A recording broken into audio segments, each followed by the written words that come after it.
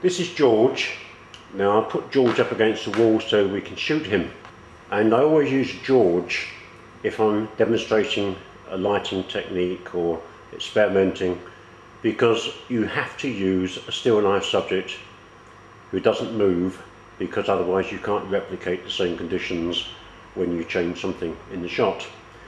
So we'll use George. Now George is wearing pretty crumpled clothing. The advantage of using creased and crumpled clothing is that it will show up all the shadows and demonstrate the lighting better.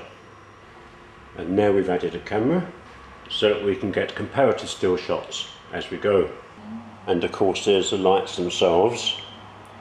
Now in each case we're using a standard generator unit or a power pack if you prefer, and we're setting the power of the flash down to exactly 100 joules so that each light gets exactly the same power. This light is giving about the same kind of output that you'd get with the economy ranges of flash heads. And of course, to maintain the consistency, in each case we're using the same flash head. The only thing that's changing is going to be the modifier fitted to it.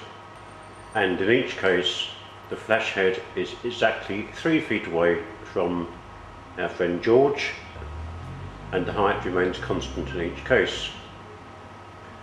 Now at the moment we're lighting this scene with the modelling light from the flash itself, and also with some additional lighting to help the video. But we'll turn this additional lighting off now, so the only lighting that we're going to be using is the light from the modelling lights themselves. Now obviously the modelling lights don't contribute to the exposure at all, but we're using the modelling lights so you can see where the shadows fall and get a very good indication of the effect of the modelling lights. Of course, there are always some people who seem to believe that the modelling lights from flash heads don't give a good indication of what the flash is actually going to do. I'm not too sure why people believe this. It is true that the modelling lights on some of the flash units, the ones with very low powered modelling lights, are not bright enough to give a true indication.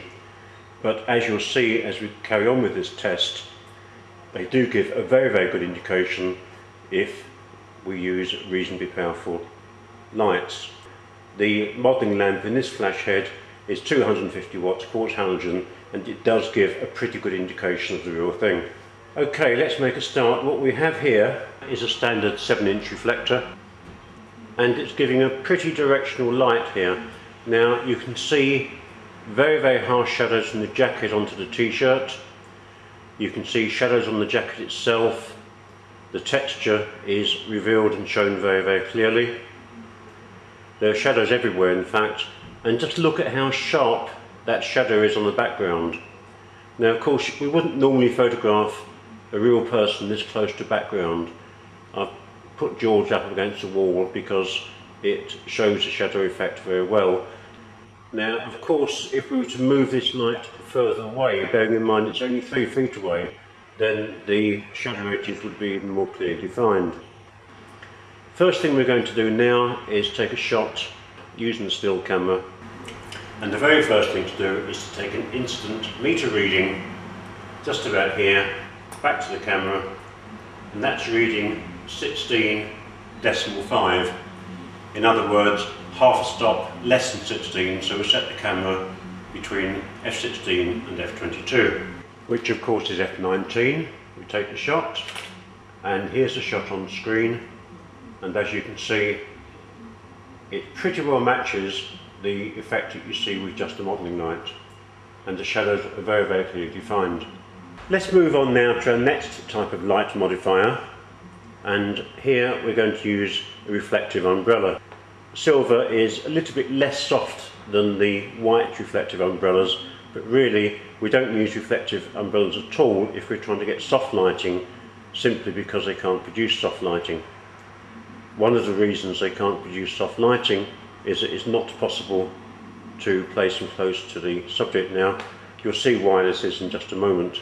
As we're now going to be using an umbrella, I fitted it with a wide angle reflector because we need a wide angle reflector with umbrellas. The light itself is exactly the same distance away as before, 3 feet.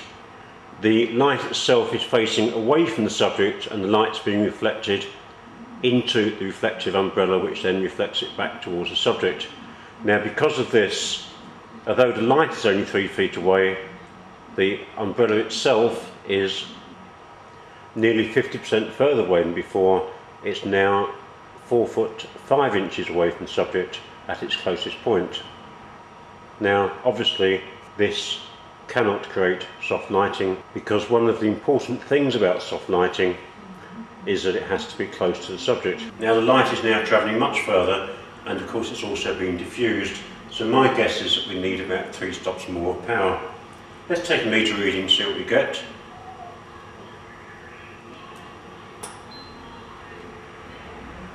Yep, not a bad guess. That's now reading f5.6.1, which is about 3.5 stops less power being delivered to our subject George. So we'll forget about the decimal 1/1/10 of a stop, and we set the camera to f5.6 and take a picture. And here's our picture. Now, if I wanted to adopt a really purist approach, I could reduce the power of the flash very, very slightly to make it exactly 5.6, but it doesn't really matter. Now, the big advantage of reflective umbrellas is that the light from them is very, very directional. It's controlled. Now, that can be a big help in a lot of situations. But we're moving on now to something entirely different.